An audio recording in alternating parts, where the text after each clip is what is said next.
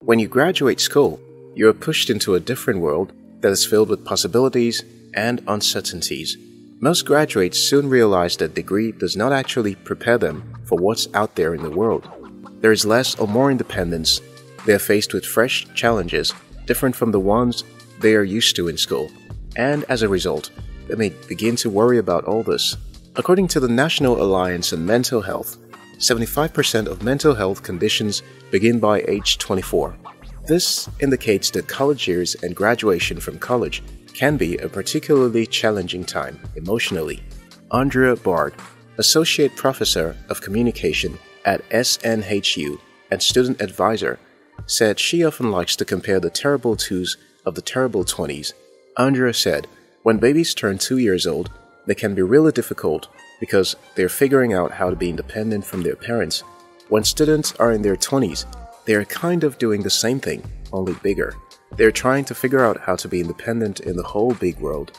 According to a study published in 2016 by Mike Luhman and Louis Halkley, titled Age Differences in Loneliness from Late Adolescence to Oldest Old Age, that young adults, particularly those in their 20s, are one of the loneliest populations when compared to other age groups. The study posited that contrary to common stereotypes, loneliness is not restricted to old age, but can occur at any life stage. According to Broderick P.C. and Blewett P. in their 2006 publication, The Lifespan: Human Development for Helping Professionals, experiencing anxiety and depression during this important time of your life is not uncommon. That feeling of, now what, can stop you in your tracks. Confusion about what to do next, whether you can afford independent living, and who will be part of your next stage is exacerbated by an abrupt change in routine. The structure and schedules you followed for the first 17 or 18 years of your life have suddenly disappeared, leaving you more self-reliant than ever. This can bring a sense of overwhelm and vulnerability that contributes to depression and anxiety. A 2008 study published in the Journal of Anxiety Disorders by Berenbaum H., Bredemeyer K., and Thompson R.J. found that uncertainties about the future can cause significant, sometimes paralyzing, distress and anxiety. Also, uncertainty, loss, and unrealistic expectations can be responsible for this anxiety. In a piece written by Emily Deaton and medically reviewed by Christy Hartman, PhD Psychology, the writer wrote that if you're not quite sure what career path to take after completing your studies, especially if you have student debt, the pressure to make the right decision can also make you feel lonely, anxious, and depressed. If that weren't bad enough, after finally deciding what career path to follow, many young adults struggle with their first job. Whether you don't like your coworkers, finding your job boring, or the idea of working at a desk until you retire makes you want to cry. Adjusting to your first job and the loneliness and isolation you feel at work isn't easy. Facing the uncertainties of life may be scary, but so is losing the friendship you have built over the years while in school. As soon as you graduate, you and your friends would have to go in separate directions. Some may head over to another city or country while you get a job in another town. You may be leaving your environment for the first time and may not be used to being away from the people you love and care about, your parents, friends, and loved ones.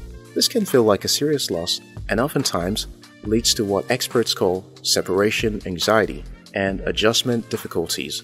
The American Psychiatric Association in 2013, titled Diagnostic and Statistical Manual of Mental Disorders, posited that separation anxiety isn't just for young children but can happen to people of any age.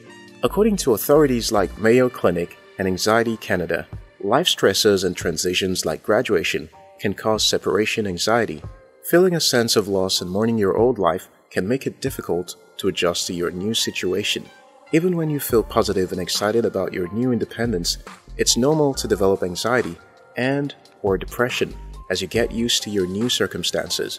Julie Frager, a psychologist based in San Francisco, said, "If a student's college experience is mostly positive, college provides a cocoon of such, a community of friends, teachers, and mentors who are mostly readily available to offer support or advice.